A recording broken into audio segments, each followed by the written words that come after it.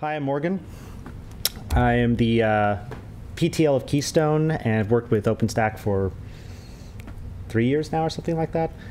Both deploying, writing code, all sorts of stuff. I, as you can see, work for a one of those Silicon Valley companies. What does PTL stand? Project Team Lead. What, is that the correct one for today? I think we've changed it a couple times, so I can't even remember which one it is. But my job is to make sure that everybody plays nice when contributing code to Keystone, make sure we get everything in line, get it out the door. Hopefully not too many security problems with it, that type of stuff. HP primarily pays me to continue to do that, make the community better, and to help them be better at utilizing it and making sure that we get everything, both internal, external, updated and working properly. So initiatives from both sides work out, and I spend a good amount of time talking to all the operators out there. I may have seen you around, maybe not. Always happy to come talk. So what are we going to be talking about today? Well, we have a common language that we've been using for a while, and it's metaphor that's used for how you manage your servers, especially in context of cloud. It's the cattle versus pets model, I guess is how you would put it.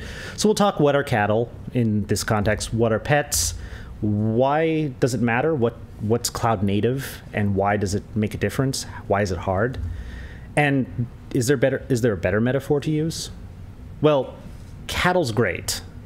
We have a whole industry based around scaling out the number of having cattle for beef, for food, for creating dairy products, all that type of stuff. But why did we pick cattle? Well, it was an easy industry. We've scaled up massively in the United States and other places. They do all sorts of things to grow more beef for people. Well, except for we could have also standardized our language around anything. We could have called it zebras, but cattle was an easy thing to talk about. We know how it is. You have a whole bunch of them, grow them, and all those types of stuff. And the question now comes to when you're deploying your servers. You want to have something you can talk about from a business standpoint, or to your business from both the DevOps, from the business standpoint, from the developer standpoint. How am I going to manage all of the servers in a way that makes sense, takes the load off the DevOps team, makes sure that the developers have all the tools that they need? Well, we said we'll call them all cattle. We'll make them very similar, deploy them with all the tools you have, Puppet, Chef, Ansible, homegrown stuff.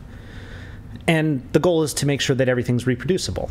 Well, some organizations manage to do that, and other organizations tend to just not name their stuff and pretend that it works like cattle. So what are the clear points that make a deployment work in this metaphor? Well, cattle, give your servers numbers. And I know you've mostly heard this before. It can be 1, 2, 3, 4, 24, 10, whatever it is. Web servers are all the same. Why do you have one called, Fido and one called, Moo Cow? I don't know. It just doesn't matter. You want to have them all the same. You want to be able to make sure that they are sort of the very minor changes that allow them to get on the network, functionally easy to look at and go, oh, I see what the differences are if something goes wrong, because it's out of spec. Servers are identical, and if one gets sick, well, you're supposed to just be able to replace it. However, there's a slight problem with that. Everybody wants their servers to be faster. Everybody wants their applications to be faster. Every developer says, I can make it faster. So maybe we should be using racehorses, right? They're fast. Cows also, funny enough, have real value. When a cow gets sick, you don't just take it out back and get rid of it and go make a new one. No, you would try and take care of the cow. You may not put as much effort into taking care of the cow as you may otherwise, but this. Now, what happens when a racehorse lames itself? Oh, yeah, that maybe we should stop here. This doesn't work either. So, what are pets besides this awesome dog right here? You give the pets names. They are yours. You help them grow. You take care of them. They become part of the family. When they get sick, I mean, have you looked at vet bills?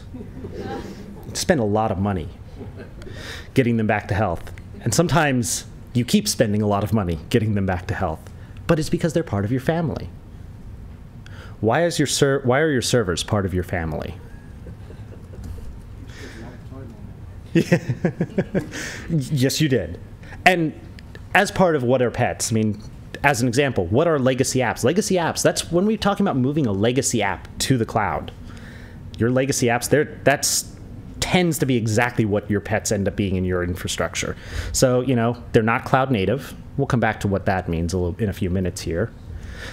They make your DevOps team cry, especially in the middle of the night. Anybody here have a pager? Yeah. They're always mission critical for somebody. And they're never a priority for new development. It doesn't seem like it's a lot of fun to work with, but you can't get rid of them. So why is cloud native difficult? What is cloud native? Well, if you've seen Monty Taylor's speeches on OpenStack Infra, among many other people, you have this great service. Does everything for OpenStack. We check all of the patches that get uploaded. We check, in fact, twice. Once when you upload them and once right before you merge them. And as you can see by the diagram here, and this is definitely out of date, it's really complex. But nobody can say it isn't the poster child for a cloud-native service. It runs across multiple public clouds. It manages resources on demand.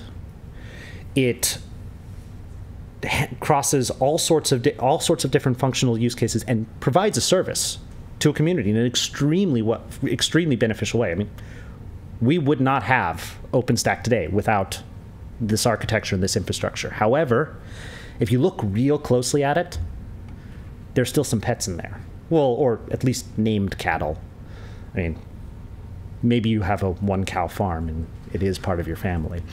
But you have the Zool service. Zool manages what goes in, handles the task, the delegating the tasks out to the Jenkins servers so that it knows what's going on. Make sure that everything is aware of, parsing out when I upload a patch, make sure it gets handed out to a Jenkins server, gets the results back, publishes those results in a way through Garrett. Well, there's one Zool. There could be more than one. The architecture doesn't prevent it.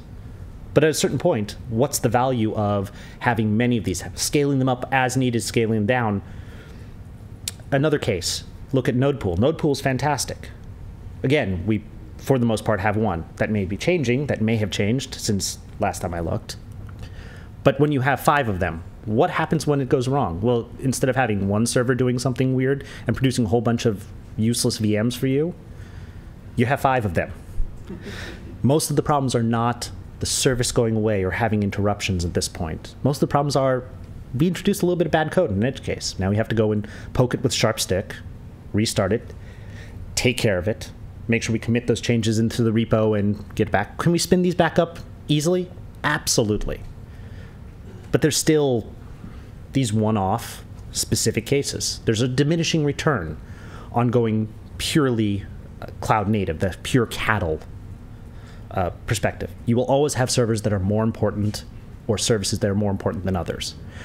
Managing a replicated Git farm is surprisingly difficult, making sure everything stays in sync.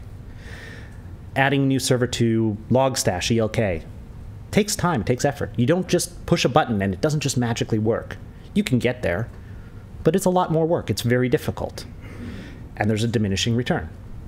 So sometimes it's just worth having servers that you are understanding are more important than others and take longer to recover from if they go out.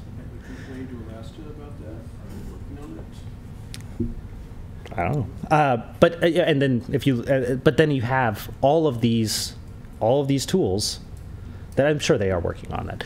But you have all these tools that are that you can recover from if you have an outage or if you want to scale it up. It doesn't take a lot of extra time, but automating it takes more effort than going and fighting the fires you need to right now.